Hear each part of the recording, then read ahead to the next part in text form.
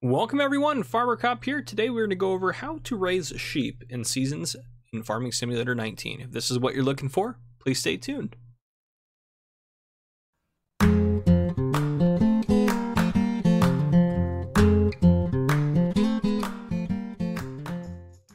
Alright folks, so this is part 8 of my tutorial series on how to do seasons. Today we're going to take a look at sheep. So just as other things to note, just like other animals, so we've so far done chickens, but we'll keep going through all of them. But we'll go over here. We just have 4 basic sheep pens put in here. So it's a lot of it is the same. A lot of it is honestly the same, but some things change that are kind of key to seasons. So first off, we have breeds. You buy them all as females, but we have different breeds. So the Dorset, you can see there's some different stuff down here, but essentially I'm just going to give you a quick summary. The Dorsets are a large breed. They grow moderately fast. They require a medium amount of feed, and they produce a medium amount of wool. The Merinos are a medium-sized breed. They grow slowly. They require very little feed, and they are designed for wool production. Then we have the Suffolk. The Suffolk is a large breed. It grows extremely fast, requires a lot of feed, and has moderate wool production. Then we have the Dorper, which is a medium breed, fast-growing, requires little feed, and does not produce any wool. So we have all those 4 different breeds in there. Again, all are purchased as females. They do have the potential to get pregnant in autumn, and then they will give birth 5 periods of time later, or 5 game periods later, which if we go into the seasons menu, each one of these is a period. So depending on whatever section of seasons, we have 3-day seasons on, but if I turn this up to 9-day seasons and went in here, this would be 3 days would be a period. So just be aware of that. Wool is only produced during the spring. They do require water and regular feed. So over here we have a water trough here. Now you can buy in seasons, there is a placeable pump, which we found in here. Maybe, potentially. I don't know where the pump's at. Maybe it's in animal pens here. There we are, the water pump, and you place it just near the pen. It's $5,000 to buy. It does charge you for the water, but it'll keep the water level to 15% of what's required for the animals. So if you don't want to have to worry about it, that might be a good way to go about it. Now feeding, just as always, depends on the age of the animal, the weight of the animal, and the health of the animal, so all those different things. It'll show you if we go into the seasons menu here and take a look at animals. It has our 4 pens in here. We have 0 animals in each and every one of them. It'll show you what the wool production is here. It'll show you the yearly food required here. And what they can eat is basically grass and hay. That's what they require. And they do require to be cleaned up as well. So make sure you keep them clean to keep their health up. Again, we'll kind of take some more looks at that in a second when we actually do a little bit more of a practical example of this. Just like everything else in seasons, or every other animal in seasons except chickens are a little bit of an exception. They'll only hold enough feed for 2 days, so you have to constantly be feeding them and taking care of them. If there is grass in the pen, animals will graze off of it or have the opportunity to graze off of it. Now they will eat what's in the trough that you put there first, and then they will graze second. So just be aware of that. Health will increase over time as the needs of the animals are met, and it'll decrease a lot faster if you don't meet their needs. But regardless, we're going to go ahead and run a couple of quick little scenarios here. I will be doing a test video to get more specifics, but again, feed goes right over there on the other side where I have this trailer with hay in it. Water goes right over there. The base game animal pen, so pretty simple. Wool's going to spawn here, and right here's where you put the sheep in. So we're just going to buy 10 of each and put them in each one of these pens.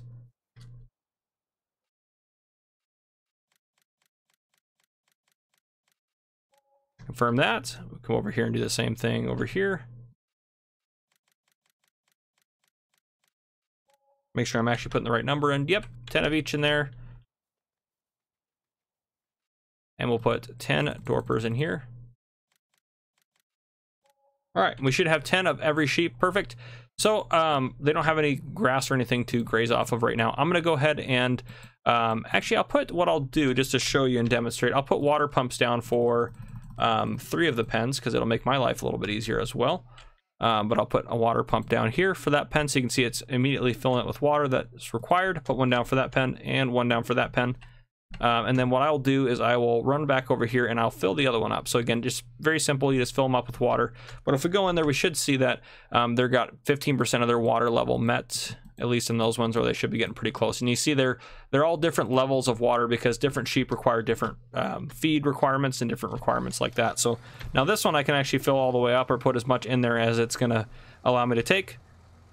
No more capacity for water. So if I go into the menu here, this one is full on water. Now, if we go over to this guy right here, go ahead and dump hay in to feed them. And if I go into the seasons menu here, they are good to go there, so their needs are met there. The cleanliness says 0%. It'll refresh here in just a couple minutes. So if I fast forward just a little bit of time here, just so we get to the next 15-minute mark. Beautiful, and they just ate a little bit because, well, we fast forward a little bit of time. Not hardly anything at all. But if we go in here, their cleanliness is all at 100%. Those guys are still good on water. It will bill us for the water, but these guys need some feed. So we can see their health is at 80% right now, but it could go down and it may not, or it could go down or up depending on what we got going on. I'm not going to feed all of them. I'm going to feed just 3 of them, and then we'll let the one breed starve a little bit, just because I'll show you that their health can decrease fairly rapidly if you don't take care of them. Unless, of course, the grass starts growing and they can feed off of that, which will then demonstrate that. So it'll all work out no matter what happens. All right, so everyone should be good to go except for these guys don't have any food.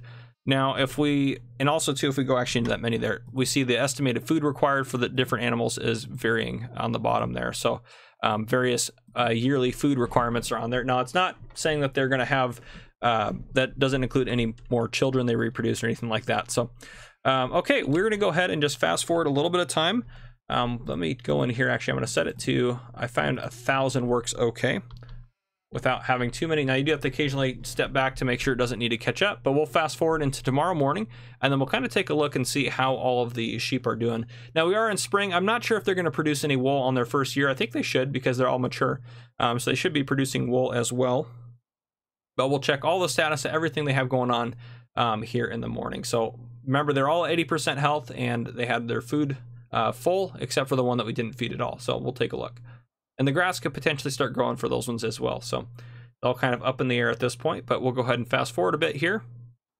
All right, it's morning. We did have a couple animals die. And one more thing to note, if you are transporting them yourself and you're using animal transport to transport your sheep, which is great because you don't have to pay for a fee or anything like that. And actually, I didn't even take a look. There should be is there a fee associated? Move. Yep, there's a fee associated with these guys. There's not with chickens, but there is normally. So we'll move you back in there. All right, perfect.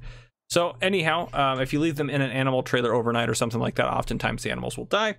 And we did lose a couple animals. So this one's down to 8 actually, and these guys are 21% health. So their health really deteriorated. There's nothing for them to eat here because they didn't have any food. These guys, their health is going up 85%, 85%, and 85%. Now, obviously, they're getting through various levels of feed and whatnot.